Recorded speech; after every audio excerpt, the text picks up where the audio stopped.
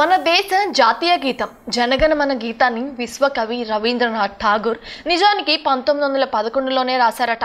అదే ఏడాది డిసెంబర్ 27న కోల్కతాలో జరిగిన భారత జాతీయ కాంగ్రెస్ సమావేశాలలో కూడా దానిని ఆలపించారు. ఆ తర్వాత కూడా జాతీయోద్యమం నేపథ్యంలో ఆ గీతాన్ని అనేక లక్షల సార్లు అనేక వేదికల మీద ఆలపించారు. అయితే ఇప్పుడు మనం వినే ట్యూన్లో కాదు, ఎవరికి నచ్చిన రాగంలో వాళ్ళు పాడుకునేవాళ్ళు.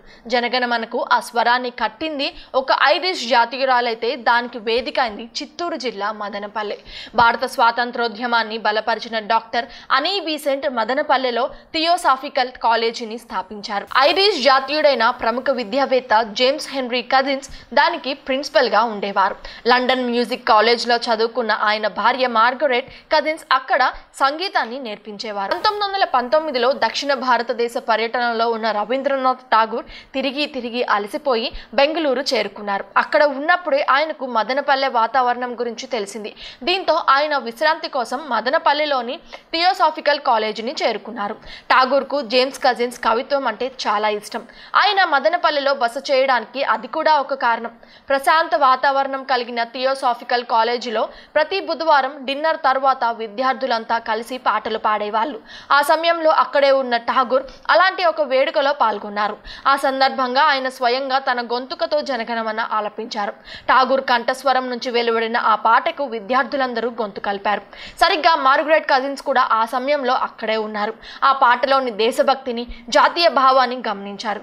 కానీ అప్పటికి జనగణమనను ఇంకా ఎవరు రాగయుక్తంగా పాడడం లేదు. అందువలన దానిని తానే స్వరబద్ధం చేయాలని నిర్ణయించుకున్నారు. ఆ మరుసటి రోజు ఆమె ఠాగూర్ను కలిసి జనగణమనను స్వరబద్ధం చేయాలన్న తన కోరికను వినిపించారు. దీనికి అంగీకరించిన ఠాగూర్ ఆమెకు ఆ పాట అర్థాన్ని విడమర్చి చెప్పారు.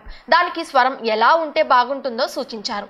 ఆ స్వరం మార్గరెట్ కజిన్స్ తన విద్యార్థినుల సహాయంతో ప్రతి పదానికి అర్థం తెలుసుకుంటూ దానికి ట్యూన్ కట్టారు. ఆ తర్వాత ఠాగూర్కు తాను కట్టిన స్వరాన్ని వినిపించారు. కొన్ని చిన్న సంగీత పరికరాలతో విద్యార్థులు రాగయుక్తంగా పాడిన జనగణమన గీతాన్ని విన్న ఠాగూర్ ఆమెను ఎంతగా అభినందించారు. అలా బెంగాల్లో పుట్టిన జనగణమన గీతం మదనపల్లిలో స్వరబద్ధమైంది. ఆ తర్వాత 1922లో మార్గరెట్ కజిన్స్ మొట్టమొదటి మహిళా మెజిస్ట్రేట్ గా పనిచేశారు. 1927లో స్థాపించిన అఖిల భారత మహిళా సదస్సుకు ఆమె సహ వ్యవస్థాపకురాలు.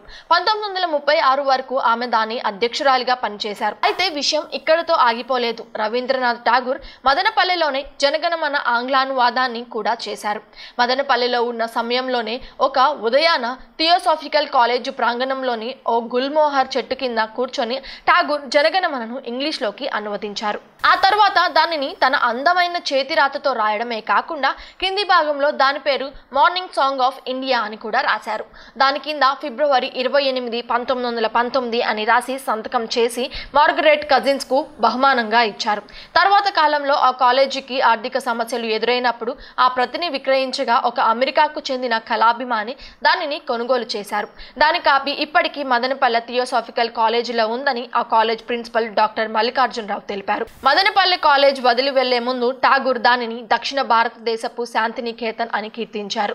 ఆ తర్వాత జనగణమనను జాతీయ గీతంగా ప్రకటించాలని జేమ్స్ హెన్రీ కజిన్స్ చాలా తీవ్రంగా ప్రయత్నించారు. భారతదేశం 1950 జనవరి 26న గణతంత్ర దేశంగా మారాక దానికి జాతీయ గీతంగా ప్రకటించారు. సాహిత్యంలో నోబెల్ బహుమతి పొందిన ఏకైక ఆసియావాసి రవీంద్రనాథ్ ఠాగూర్. ఆ అవార్డు పొందిన తొలి యూరప్ బయట వ్యక్తి కూడా ఆయనే. 20వ శతాబ్దంలో భారతదేశం అందించిన గొప్ప కవి, దార్శనికుడు అని ఆయన్ను అభివర్ణిస్తుంటారు.